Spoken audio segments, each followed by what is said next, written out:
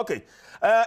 Ya mo achen ama akwa ba bi o safe na do afidie no ato ha na otwe dwumadi na eguso a ye de somo live from Adom TV so te nka wasempa 94.7 FM. Lots of your comments on Facebook, but ye bejibre na iwia ya kenkan ede ama lawyer Sammy Gyamfi ekasa de ma NDC ama yokuo no lawyer atranse ye ne no eba betwetwe enkomo. Sammy afishapa Afenkometu Bibi aboko de. that's your bro. Ishia ya che. Nyame de ache. Of na we keep comment. Ye beda onyame ase. Amamunu na enkoyi a ne amaga na ye de. Ba you go so pems. Amamunu ne hefa sa na enkoyi. Baby a. Fan baby a. So we to single out this sector of the economy also hard there as a ban no or born homoden kakra. I'm passing you're getting into details of this conversation. Medas mamenchia etiefo nyina. No kwasem ne se wo fa o mind Ghana and netibia ye wumi. Na we hwe all aspects of the economy. Bibia jinsemu. Bibia paska. Enyema nkoye. And I don't know bi obi tumi aka se me de na me ye Ghana ni me ho to me.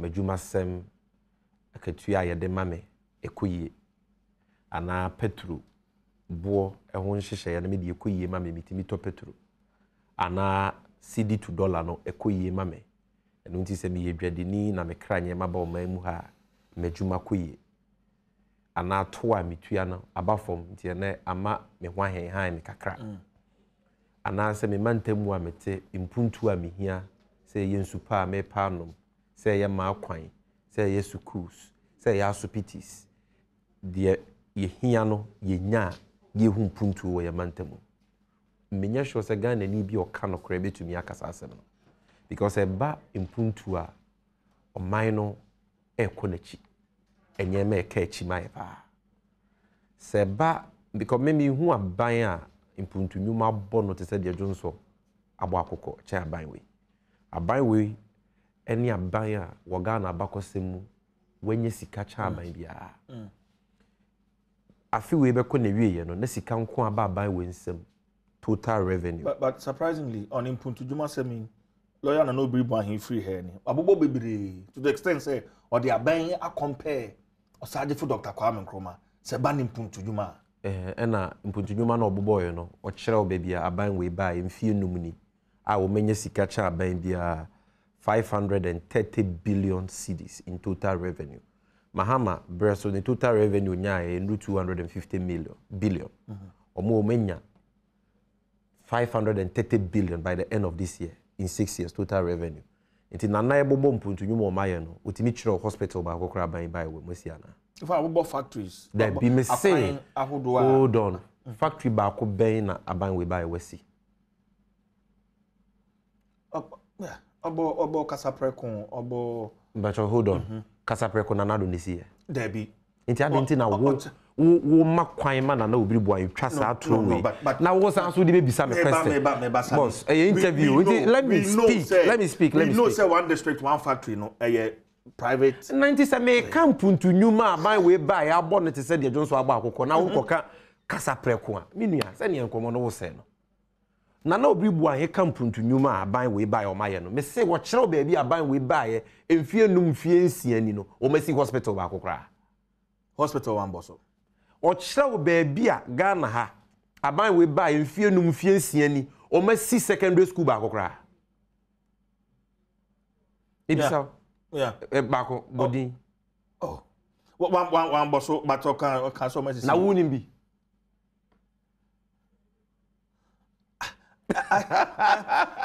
it's not in my position to do the PR for any political party. So don't say na no be boy one make who take in fact simple to nyuma say aban we ya ne kasa preko dia ene ye obeka ye na emuguo oka ne wa ntie ne wa really the Ghana for pe e ya aban a wo ba obetre ensuo nhyehyeye mu ma Ghana for nya nsupanom they said the President Mahama din supa e ko mampon no President Mahama e ya sama ye ka ne say Barekese water project, Mampon water project, or ye Konongo Kumawu K3 water project.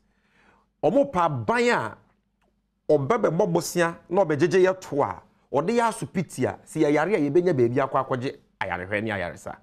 They said, the President Mahama and Krahe Yunkwa, or yeah, Ridge Hospital, 420-bed regional hospital, Margarita Accra.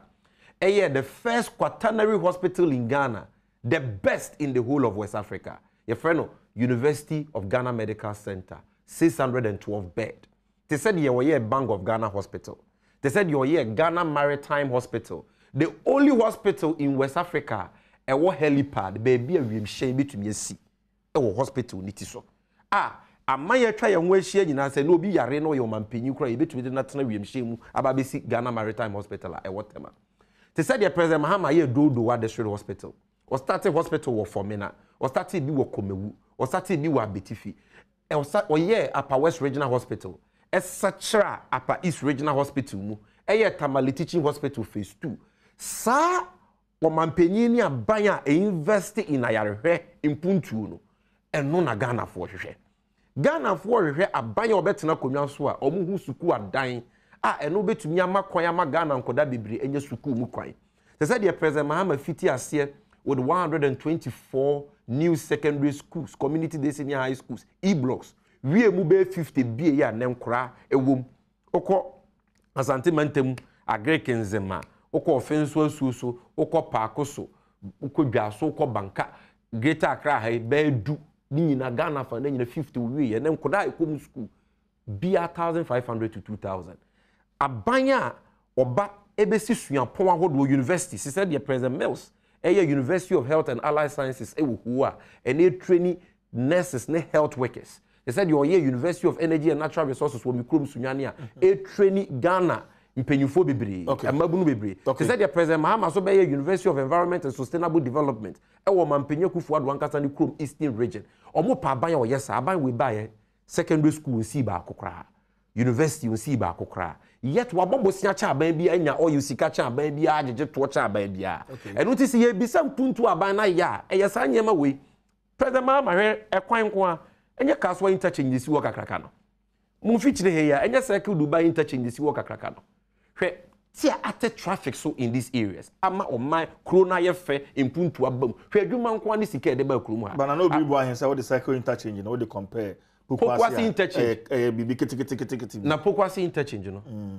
Number one, I know you know, Circle interchange is the biggest interchange in Ghana and one of the biggest in the whole of Africa. I know you're number one.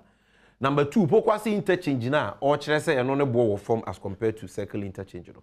There was Circle interchange, you know, the case here, nyeme woman, and you be no Pokwasi. So common sense will tell you, say, projects you know, the scope no different, and you find a ball compare.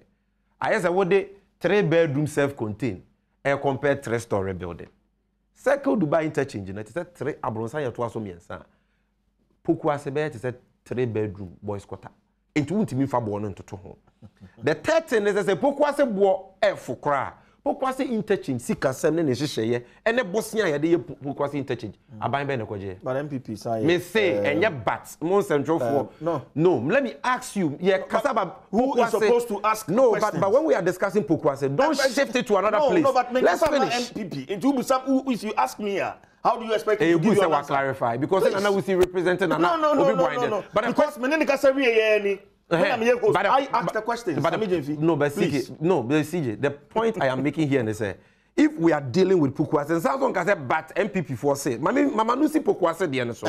And I was only trying to make a reference. But Mami Pokwasi there no, because on citing Pokwasi say, almost Pokwasi is better than Circle, and I've shown you that that is not true. Circle is far bigger than Pokwasi, and yema a what Circle interchange with their friend ancillary projects, and also change Pokwasi. It won't even find a walk around compare because these are two different projects with different scope of works. And I may sound what catch say Pokwasi the no crab ball from Chen Circle. Pokwasi Bosnia ye day no abai be na je ye. Ibisa. Bosnia ye day no. NDC abai na je ye. $83 million. Yeah. Why didn't you tell Nnawotwe why that? What ye too futuru. Eti Pokwasi no mo say eno ne boefo no kwan. Mahama ne kope Bosnia no. Na breso na parliament approve ye. You know it. November 2016. Esi then omo fans, omo legacy. So no crese impuntu abome no mine ko na chi wo mpuntu nsemu under abanwe. And the Emma ne areho kra so ne say adwuma ni ho bosha aban ne hye nyina so de adwuma eba no Emma sika emma nipa botum kakra na ebo ho no so no aban na mamuo boni nti no enne ni nyina no aban na eje true petrol a obeda sore bia na atumu a ye start a fi we 1st January 2022 ni top petrol gallon 30 Ghana cedis in less than 3 months ya me no kase your top petrol ni diesel gallon no from 30 Ghana cedis to 45 48 Ghana cedis into move of 15 cedis to 18 Ghana cedis per gallon of diesel and petrol in less than 3 months ebi si Ghana bakose mu da ebi ni dollar yes that a few January na wo per dollar ba akwa so akofa dia eye 6 cedis 40 pesos baby ane bo edin pa na ebi kura sesa no 6 cedis 20 pesos and that dollar me no ka say akwa akodu 8 cedis 50 pesos say aba be do 8 cedis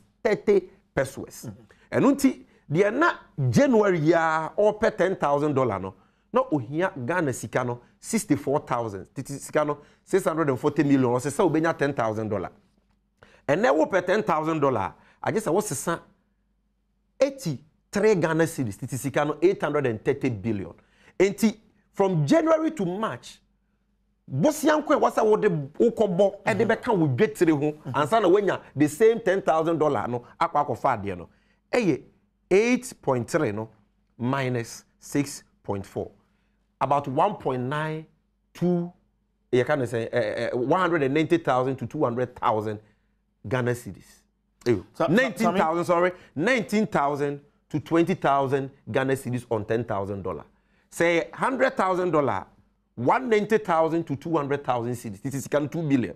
Say 1 million Ghana cedis are $1 million nene uhia. Say 22 January. Now pay $1 million akofa nyema. 6.4 million Ghana cedis now best. Okay. Which is 600 your friend is saying which is 64 billion TTC. And I will pay the same 1 billion now. Obest 8.3 million Ghana cedis. So I know so, you will not like my idea, but see a year dollar calculation here wo ye and ye no mapenida da mills e dey about mapenni mahama apen so ye say calculation no and no crack on ma vice president then vice presidential candidate can say if the fundamentals are weak the exchange rate will expose you. Say yes calculation no then we always do this calculation here in Ghana. Jumasem, fuel board during your time. These were the same issues that were people and a Kosoro and Ukran and Ghana for NDC are buying a free ho and the MPP are buying a buy. What I'm trying to say is it looks like the two major political parties the issues now and I'm chance upon. Now, money Ghana for Kasa near the power no ede amamo. I don't know, but we'll come into Honorable Kanoforiata press. No, so let me answer this near about Kanoforiata. Mate. No crazy NDC are buying better than so from 2009 to 2016. Yes. Same few more training petrol bo kosro, dollar kosro. Obi any will be to me a dispute. But I am pompon so na kosro no ni here. Into mu eba petrol mu ne dodo no eni hia because aban bie yebo abraboko yanim e na de chi ade sen enye ma bo be kosoro e ma fom aban bie a hye wo se ade chi ade sen ono wo betena konwa so ama enye ma bo akonechi akofom a oboa enye ma bo be kosoro I see but eyem pompon so na e kono ene pompon so asika e ba o manfo nsam so kono Sammy patron be so si bibi so mami me patron o ma me me question you have all the time no na wa o say aban bia hye wo bo say Obama ne otete ne ma so man ka say watete ne ma so bio mami me say aban bia hye wo bo say o betena konwa so ama nye ma bo akonachi akofom a enya de be kosoro da aban ne boa that's it to so mami because eye den ya nye ma bo be kosoro eye den ya dollar no cedi wo je den ntimi fa no compare dollar be kosoro it is eye den ya it will affect the cedi. Okay, are you getting me? So no government can promise zero depreciation of the cedi or a system an economy the cedi will be appreciating against the dollar forever. The cedi ni benya ho de dollar no forever on a sustained basis. NC. Okay. And enya de petrol bo ebe konechi eye den ebe kosoro.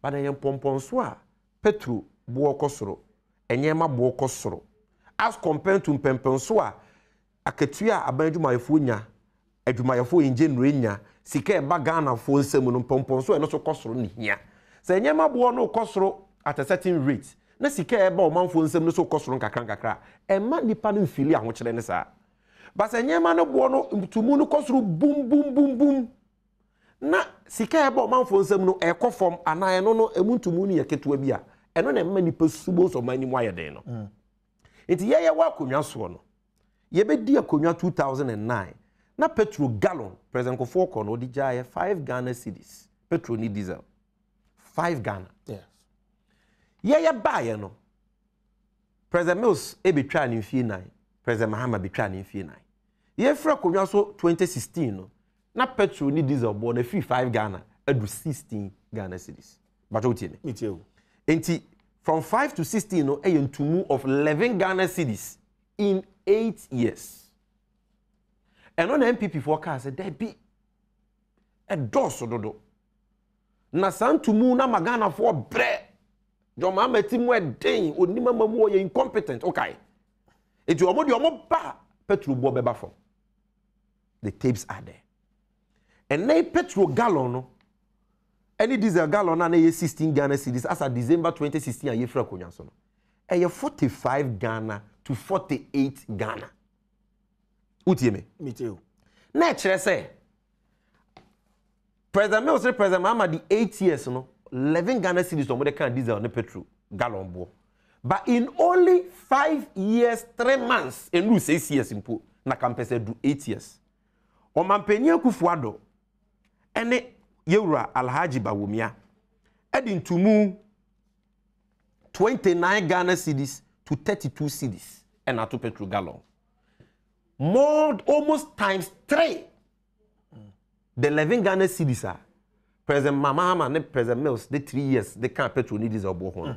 Or more at the times 3 29 to 32 33 Ghana cedis aka ho in less than 8 years. That is 5 years 3 months. It would move omo de no enye ye de ni bia. Okay, but you are doing a simplistic analysis. No, patro manunsi wa na asembisa from right. Okay. So sound to move we know is huge. But we see care by botomu a last year petrol gallon ni diesel gallon e control by 9 Ghana cedis. In percentage terms no it was over 40%. But abayo jumayefo me de omo nkwa na example because omo informal sector na Akufo kwa yintua wonka informal sector na adwuma no kofa bi we aban ni clueless about creating jobs. Let me even use public sector workers omo de omunya ketua omo ntumu e bae was 4% me wa 4%. Yeah. Yet petrol nko amu ntumu e bae over 40%. And so 40% ntumu na ba last year 2021 no was a petrol bo kosoro e affect ade bi e wodwa so aye de faka. Enti inflation especially food inflation aduane bo e kosoro chen bibia. And na me no cause inflation in almost 16%. So and now could be some more na bayira na say anwa bo ana dokoro bo a in a short period of time we kona epo na kosoro pim besika say na eba even abanju my phone sem 2022 yi ebo na kosoro by almost from 30 Ghana to 45 48 15 to 18 Ghana. That's about 70% increase in less than 3 months. Into Musa and Yadama Abayajuma of Wakatia, 7%. Napku for you National Service for Alawakeke, National Service, and you're buying way in TV that say National Service Wala 550 so. I'm buying to me Jato about 3 months. 3 months in your Muntia. Leap, Mobra wa Fusi car president for this answer share buy, ye ma here for 30 Ghana, 40 Ghana, a buying way, bear 2 quarters in your Muntia. A contractor for you into your moka buying your moka over 8 billion. Ubi soon health insurance, a fini, a buying into your service providers car, into health insurance, and a good private hospital will be our health insurance, they will reject it. Cash and carry. Everybody is struggling. And no one to make it. So let's go to Ken Uforiata. Yes. So if you pick full now, yeah, analysis, we say yes, yeah, breast work coy, but Pomponsua air con neno. A chain yet the home yes. Okay, over the bit is $1. Maybe on fuel no. What's a real kind of Uforiata announcing some 15 pesos reduction and all that. And they are the deal crown or they did Ghana for. Say. Afe baako. What to petrol ni diesel mu 70 pesos in 3 months. They say 70 pesos, 70% in 3 months. Yes, that's a phenomenon. But what to know? Oh, me deregulation. Any deregulation, Mr. Intina, Mr. Also, Casa MPP. It is Casa and Yaman MPP. No, I will treat. Ultimately, answer with you. My first question about 15 pesos. Now, member deregulation one by one. Sir, petrol to I see an increase in the price of a gallon of diesel and petrol, the medical chamber, by 15 Ghana cedis to 18 Ghana, from 30 to 45, 48 Ghana. 10 years. That's about 70% increase. The pay is better. What's a matter of 15 pesos per liter? In gallon terms, what is 67.5 pesos? Now, just say, what the 15 to 18 Ghana cedis out to diesel and petrol gallon so in less than 3 months? Better so went in here and you saw 1 cedi. 67 pesos. Impact ben ne benyano at the prices of fuel at the pumps. Impact ben ne benyano Ghana for bra boswa ebeti nyama ya say aban puso or increasing by 15 pesos. You say aban it more than. But so 15 pesos there, you say insult. But what kind of logic? 15 pesos. 15 pesos in your case anything more than. Or what cumulatively per gallon 15 to 18 Ghana. That's what we are talking about. It is a better so now better so 67 pesos. And new 80 pesos important 90 pesos are 1 cedi. Okay, it is so it will not have any impact on the lives of Ghanaians. That's number 1. Yes. Number 2, so no, I'll do the dollar analysis later. But let's go to Nnawotwe's speech because time we know. Yeah. You see, and someone can for your tabekan, me born to famiensa. E wo kwan miensa so. The edi kan say, o man ni sika 7 na o ma tetia pansa o ma se no. Aban we nya na dwen say obi take responsibility. So mo na anya nya me yi nti abasa. Na o ma solve problem no. De o mo anya ni ye ma ne ba asa no. O ma pa no pu mesibre se na be ye bi nsi bi. Rather no, they want to blame problems are ye wo mu nyina no on COVID-19. Any Russia and Ukraine for Tokwa, which has got nothing to do with problem ayewumi. Very little. In fact, they have got very little to do with the entire the speech, it was made up of it was full of farcical excuses. Farcical excuses for government's own failings. The second thing, so they say, Nnawotwe's speech, in Shaya or see a binding by a becati expenditure be ye way a day I want to be back. Ya tipetu.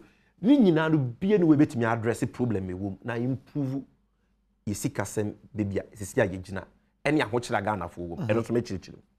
Then the third thing so ne say en Shaya ni bebre no de abetu dwa no eye Pasco sana ese mrantie ne mabawa ne frɛ no Pasco eye nsem dada na MPP for aka from 2017 besi 2022 no anya adwuma. Because somebody or man of a but they didn't implement it sincerely, and no one was answer to repeat. Now all you need to say the full be our babeka, and also I will expose him. So quickly, let me go to blame game now. And yet Russia and Ukraine talk anti and a petrol bokoso. Because Russia and Ukraine talk no CJ started 24 February of this year. I feel Nedi Bese Bosome Bako and then Namiensa. But 2021 and now Russia for the Ukraine for Ukraine. Diesel and petrol bought in 1 year from 21 Ghana cedis per gallon to 30 Ghana cedis. 9 Ghana cedis in 2021 alone. Nantokwe bienyo.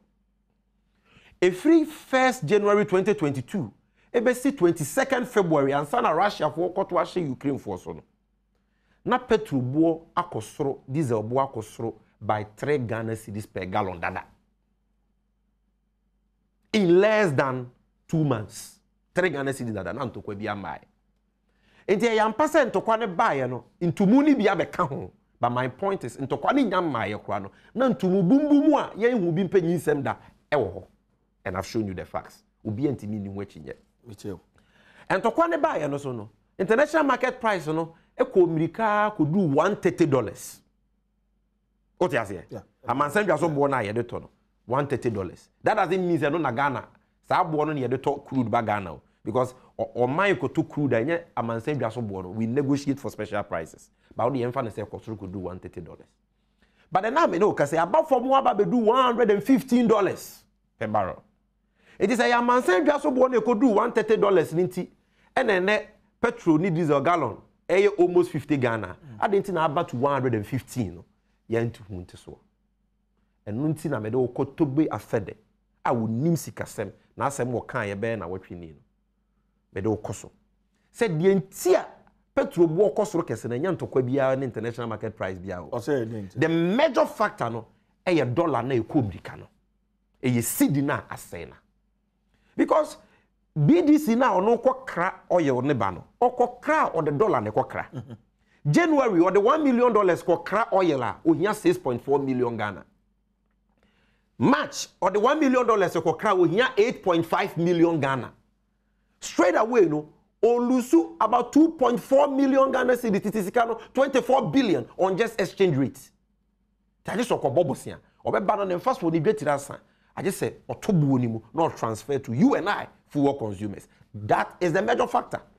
And untina Ghana for nyina so bisa say Yewura Alhaji Bawumia oyo mampenye be de chira ono na Ghana sika sem nyina hye ne nsa chairman of the economic management team o mampenye Kufuado say ono de wiase mu nyansa nyina ono na nyame de hye ne team nyansa bo akwa na ode ni be di na be de chire se na be ye obe ma dollar aba form na si de agina brane na mpampa Alhaji Bawumia be di akonwa obedwa nanum ka kire se wa che dollar de na to prison de won safo akoma IGP no ene owen ya dollar break je ye per dollar achi na yentimi nche no ye nko hwehwemu a sa ono Alhaji Bawumia na dollar achi na to prison te say the president Mahama kan no e de safo na kwakoma say honorable Furiata ka say government arrangement $2 billion into the intimi solve $2 billion bosia na omokwa akobo no enye omumfa koma Bank of Ghana pumping into the system no kure ne say mraso wo so mutu oboka ho nsi ho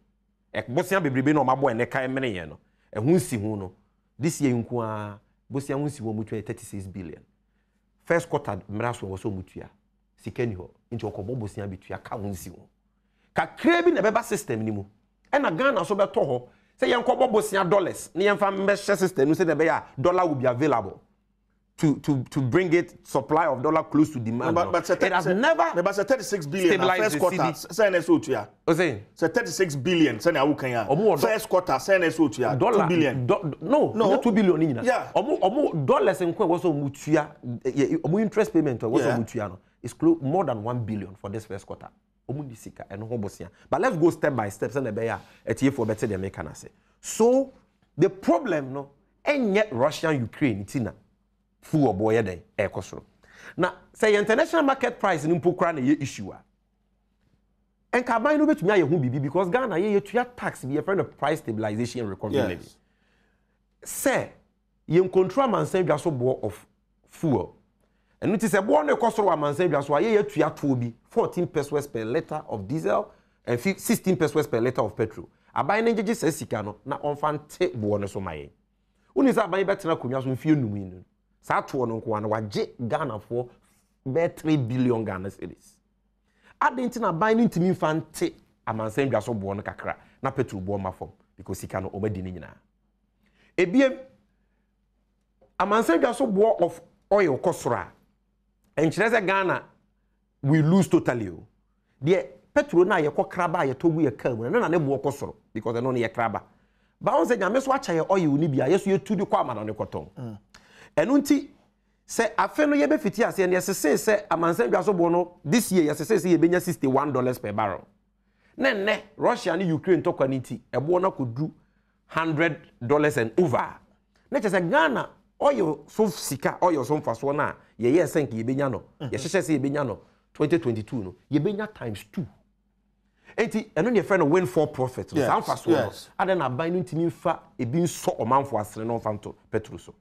The main reason tia petrol bokosoro is the dollar, and the second minor reason is because of taxes no modi agusu na ban baako o the boiler tax 10 pesos per liter ato petrol any diesel so 2021 year Or the new energy sector levies or the koyem punto 20 pesos per liter. Sika no so mo jeje anabo di nyina.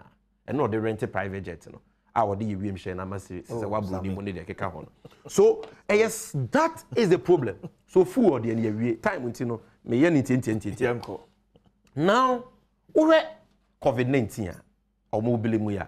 Enye COVID-19 na petrol bo akoso. And enye COVID-19 so nti na ye dollar na depreciate. Yenti asiesa. Hwe 2019 COVID eba Ghana ye record your first case of COVID 12 March 2020. Yes. But 2019 ye cedi no ye dollar no cedi ni depreciated by 12.9%. 12.9% in 2019. And unti it is a ma ho kire buy eno na be kaya aban no say ekote committee say omo kwa investigate the entire cedi depreciate. Okay. Yeah. Make it a story no 17 January 2020. Government inaugurates committee to investigate depreciation of cedi. 17 January 2020 na COVID abagana. That's what I was saying about 12 months. Yeah. Today my. So the problem is not COVID. Your cedi was already depreciating before COVID. Yet kaya no na many because almost the can of 120 billion. As at the time Maham Ifra Kunyaso, edu 361 billion. As I say, because of Bosi Omabo and the reason why Bosi and say Bosi Omubo Biano, Nanado, Nema Minuabano, your May photo sound for Kenufuriata ya, ye can answer me. Bosi Aye Bobiano, or no, the company agency fee. Or only a friend transaction advisor fees, no, or just share. And you know Bosia, Bosia name many Ghana for every Chinimano, essay or made that, no, Jenny percentage or agency fee. It is almost just says billions of cedis. Then our Bobosiano from 120 billion to 361 billion. A bank being what Bobosian sa. Omuf ye free kunyaso, Mahami free kunyaso. Na ye ka hunsi huan yutuana fibia 14 billion na ni yutuya 2016. And yutuya ye ka hunsi hu plus ye ka debt service 46 billion. And ne Ghana taxes are yajiji nyina ye de mu ohamu chichimwo du okono over 90%. Etuya de ba kope ye ka ne ye ka hunsi hu. Okay. And uti that is the problem. Mabobosia no edi no manum. Mabobosia no manfa anya japade. Eke mene Ghana. And uti ama investors ni nyina hu say ye koso bo Ghana bosia ebedu ba bi ne ye peye sika yensa anya dan enka. Okay. And uti Sammy me patro ma me fa ni issue. First mama. And uti ena enyuma you quote say Fitch ni Moody's nyina downgrade Ghana no. Also Fitch the aba B-, Moody's CAA1. Ghana nko sa ate bia ni mu da. What does that mean? The children say and they seek a seminar to Tiapansam, invest a any confidence for you. It is for the first time since we became a lower middle income country. 2007 and Oman Penuku for your man said also come Bosia, Eurobond, $750 million. I feel we Ghana and Timim capital market in Kobobosia because we are so pay any matter. Interest are your quank yen, your Kobobosia and Kenyano. Na 8% and nobody are 15%. 15% so you say nothing about or share homegrown policies are a bit me about the homegrown policies or they by AMU. So na work for your statement anymore. Paragraph 7 or say or the 10 billion cedis you use that and about tampakes or boa. Oko he budget anymore. 1 billion cedis and no for use that, not 10 billion.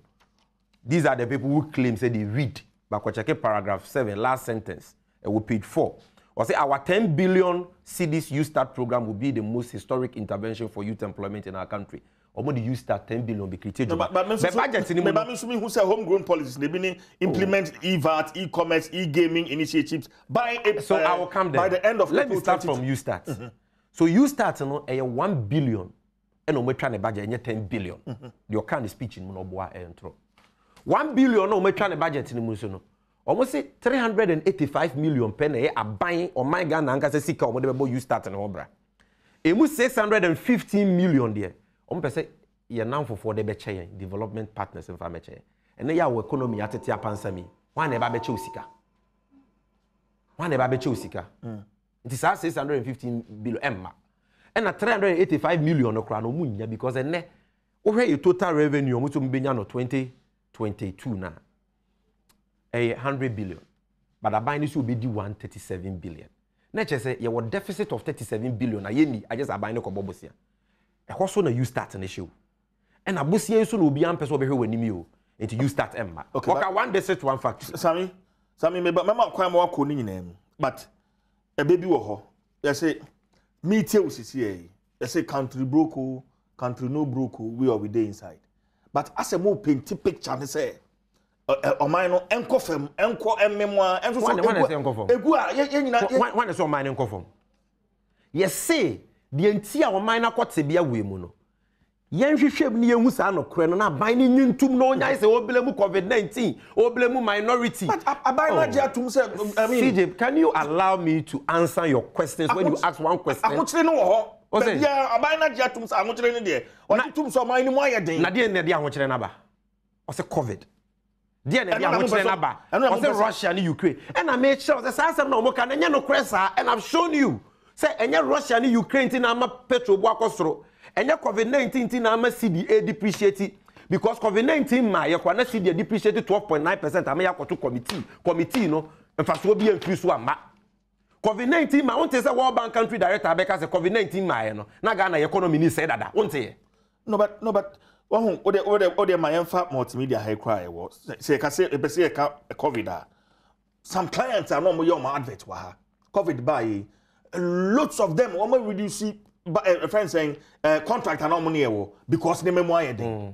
We as a private entity, I can speak for us. Yes. And you say yeah the blame no partly. Na example ya we COVID-19 buy no. Multimedia for more the COVID levy aba. More the COVID tax aba. And I said yeah council so COVID no. It's example now we and this will cast as a you want to speak alone? No. Okay, then speak. But both because if you it's a both of us must talk. If you ask questions, wait for the interviewee to answer. No, but you cannot ask questions and after one sentence you ask another question. No, that is not right. Many. What if it's a question? You know, let me answer. It's our question. Because one multimedia answer. So let me answer that. Because one example now we because. Unlike multimedia, COVID are affecting revenue because adverse seek aba form. Yes. Are buying the taxes are form because of COVID-19. 2019, before COVID, are buying edge tax revenue 42 billion cedis. 2020 COVID buy and 45.3 billion more than the union in 2019 or exceeding the target for 2020. Google GRA exceeds revenue target for 2020. A graphic online story. Sika taxes don't want to buy per 2020 unlike multimedia. 2021 a buying car so budget tax is 55 billion. Are we on? No, we are live. Yeah. A buying car so budget taxes 55 billion or 56 billion so you can't compare Ghana buying way to multimedia and because whereas tax revenue bar from now buying with tax revenue where exceeding the target and exceeding the target because I buy when kwani buying we bibremu a o say COVID ababa be send the manfo nyuma e de ahokyere ba and so was also the COVID no it said the obi the HIV tax aba was the COVID tax aba you tuan on NHIL you tuan on VAT and yema free omo ye no 2020 the rainy aba nyina o man ka say you tuan tax on fa tuaka so you can't compare the two. And a COVID-19 is untino, TMU, multimedia, IMF wa musika. COVID-19 ti IMF ama Ghana buying $2 billion. A buying BNI wa Ghana bako say IMF ama the $2 billion. COVID-19 ti World Bank ache Ghana sika $430 million. Multimedia World Bank ache musika.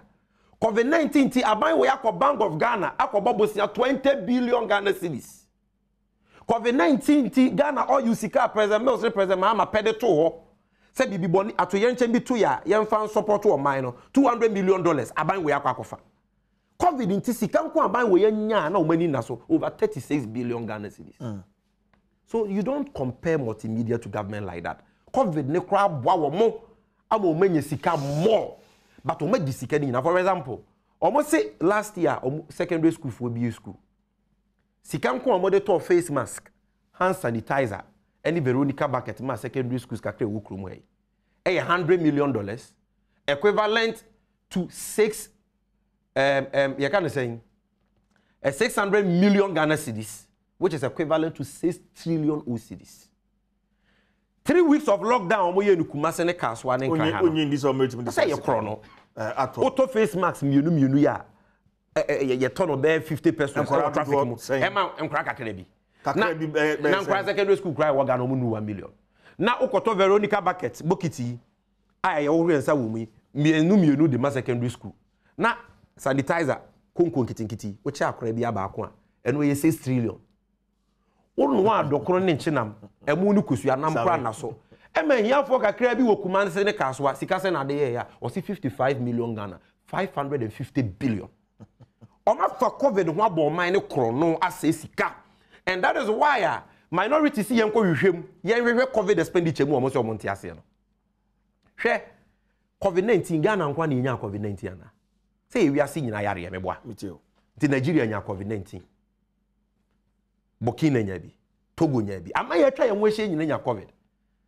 Omumu dodo sen na omu sika depreciate te se Ghana. Omumu dodo sen na omu debt to GDP udi omu katoto sika wo omu economy hu nyina etwem 80% se de Ghana de do 83%. Omumu dodo sen na nya budget deficit. Ye ka budget deficit a eye sika ba wunsem as compared to sika wudi. Revenue minus expenditure. Say you're negative and then you have a deficit. And you're positive and you have a surplus. Sa mama ye try enwe hia no 2020 na COVID ba yo mu nyina nya COVID ni bi no. Obi a deficit was around 5-6-7%. Obi enu otra 7%. Ghana nkwa your deficit was 15.7%. You know why? Because 2020 your total revenue was 55 billion cedis. Okay. But a bino D 105 billion. 2021 your 70 billion total revenue. A bino D 111 billion. Now wo bobra na bo so me yetua wo ka multimedia 1,000 Ghana. Bebo so me ne beko na we no di 15 million a wonye kohwini. Wo bebo asesa wo mobra papa bia. Sa sika no ma dia broso because they wanted to win power no. Eno na ama ye Canada also because who created deficit na. Sika wundi na wadi no. You have to go and borrow to finance the deficit. As you borrow, wo ka hunsi wo ne wo ka wutua na doso. As wo ka hunsi wo ne wo ka wutua na doso no. Usika eba wunsem nyina wo de be ye sa ade no. Enti enei wote ye ka ne ye ka hunsi mu free sika eba ye nsem. Na wote aban adwuma ye fo sika free mu a sika no ye beba ye nsem 2022 ni nyina asa. Se ye pese ye gota mpo a ana ye patch potwo mpo a aje se ye kobobosia. Wa bo man no. Enu nti na obi aso mpese odi ni sika be enu so nti just 30 seconds. Enu so nti na investors o musika wo Ghana dada no obi atwi ni sika na ye den e free akọ. Enti ono otwe akọ a ye friend no capital inflow reversal. Wo hu se Fitch downgrade you, Moody's downgrade you. Why you broke? One way ya ni sika odi aba be sha na be she. Enti o se me pe sika akọ wo ye 91 day treasury bill time as wo se me gi sika. Me reinvest it. Or your 182 treasury bill 182 day treasury bill investment. 6 months now so say me jimisika. Sammy. Or de kwa me chiremu me try dey see the depreciation. Yeah, land mami. Or GCD now be kwa ko per dollar to. And so when you have a higher demand for dollar, abra dollar ni system ni mu your CD will depreciate. Okay, that Sammy, is the reason. It is solution and say yes you person on mine because me be sir. Solution no between now and 2024. Picture how painting no.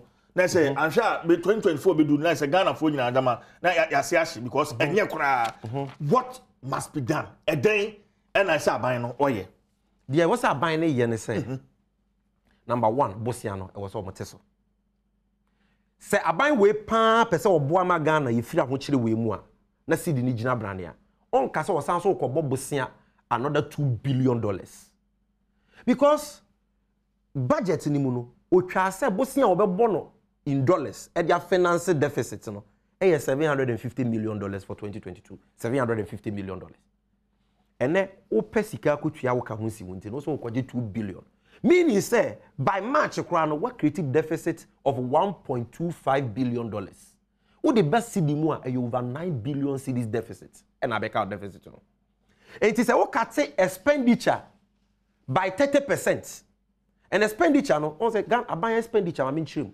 5. I feel way 2022 aban say the total expenditure be 137 billion. So that 137 billion e nyema nu. Aban adwuma yefo sika compensation and no ntimi nkate ma ne ye 36 billion upo bitua. And ye what debt servicing, interest payment ye ka hu si ho and ye ka mra so wo se yetua amortization. And also ye 46 billion. And no ntumi nkate. CJ Utime. Me too. And you the third one, which is statutory payments, common fund, get fund. Yeah. For 200 and run shell Ghana infrastructure investment infrastructure fund. Say for sika kotum, one fund kotum wabumbra. So you can't cut statutory funds. So what they are cutting, your friend, a non-discretionary expenditure. Just say enyema aban was to control and no do obetumi aye ho bibi. Say yen to cast for eno ne enyema miensa. Good. Eno ne enyema miensa. Utimi. Eno ne enyema miensa. Sa enyema eno ne enyema mienu. Eno your friend goods and services. Cars sa enyema no. And a capital expenditure sika ye de improve nyuma infrastructure akwan school na de keka ho. Eno if capital expenditure for 2022 is 16 billion cedis. Goods and services, sika aban no de be di juma, 9 billion, and no 25 billion in total. It is almost 30% of that. Do the math. Almost only 7.5 billion cedis. I think that's not enough. But 7.5 billion cedis now all cutting. Which Metro say they won't even cut it. I will show you why they won't cut it. Hey. But let's even assume, Metro didn't here. Let's even assume say they can even cut it. What cut 7.5 billion? Yes. What make you saving? Yes. So your deficit now moves from 37 billion to 29.5. Because your total revenue is 100.5. You can't get it, but let's assume they will get it, 100.5. And your total expenditure is 137 billion. So your deficit is roughly 37 billion. Yeah. And I also will be cutting it by 7.5, which is 30% of 25 billion. The 25 billion is capital expenditure of 16 billion plus goods and services of 9 billion. And they have discretionary expenditure. So that 25 billion, look at it, 30%, I will be 7.5. It is free 37, when you're 29.5. But first quarter year March, who created another deficit of 9 billion. You know why? Because who can say, $750 million and the external financing. Oh, it's a CA also $2 billion. Because who pisika kwa kutuya ukahunsi. Now they are stabilizing. See, me boy, just an waka. So $2 billion, boss, you know, kojia, and no more 15 billion beka Ghana kaho. The one budgeted for now, woman. Me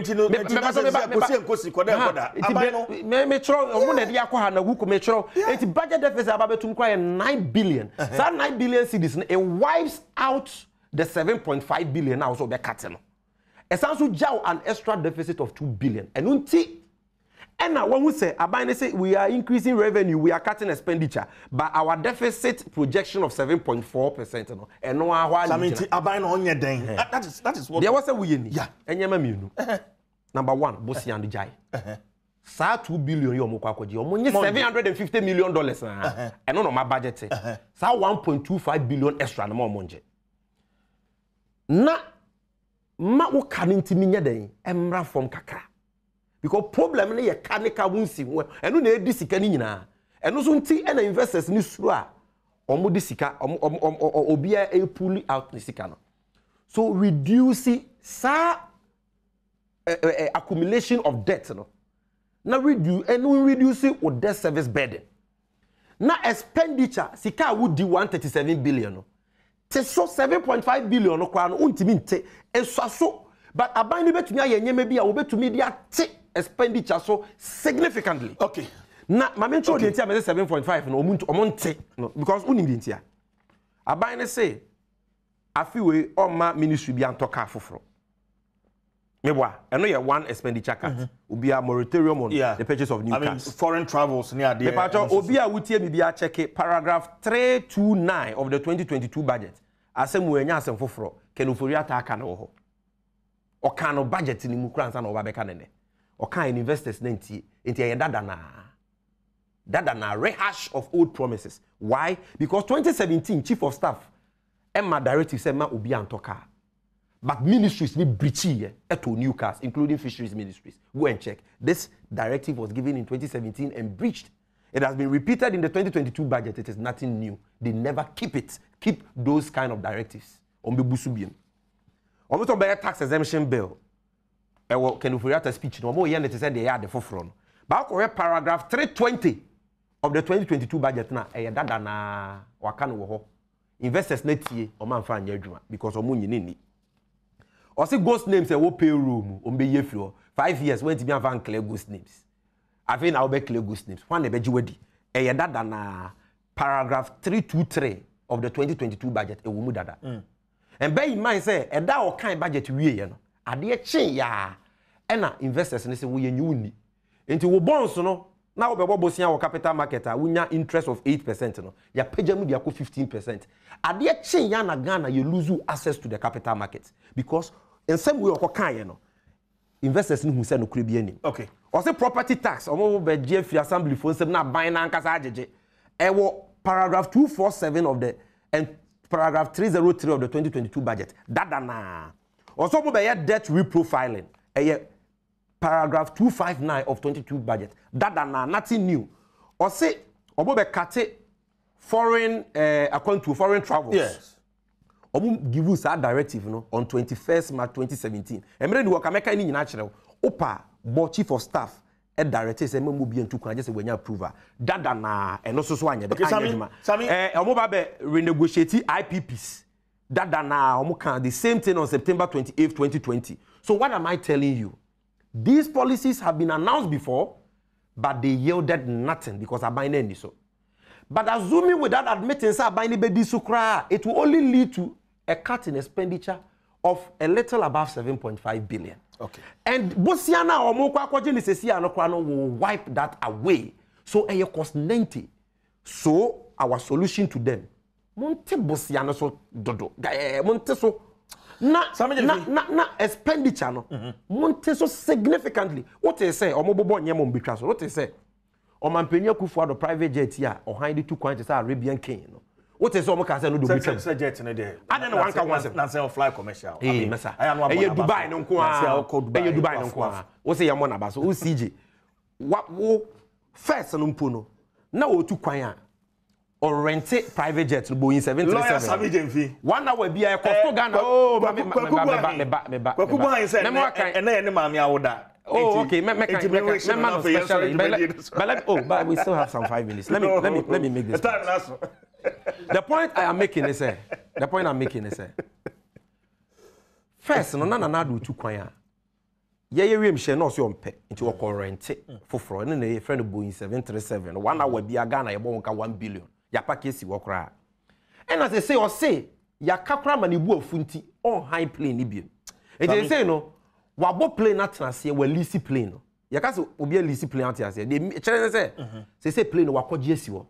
Esi terminal 3. Obetu kwayo on to kwayo. 1 hour be able to 1 billion. You are not cutting these things and you are deceiving Ghanaians. It's always a pleasure. And by the way, on the salary, just 5 seconds on the salary. No, I mean our time is up. Oh, 5 seconds on the salary.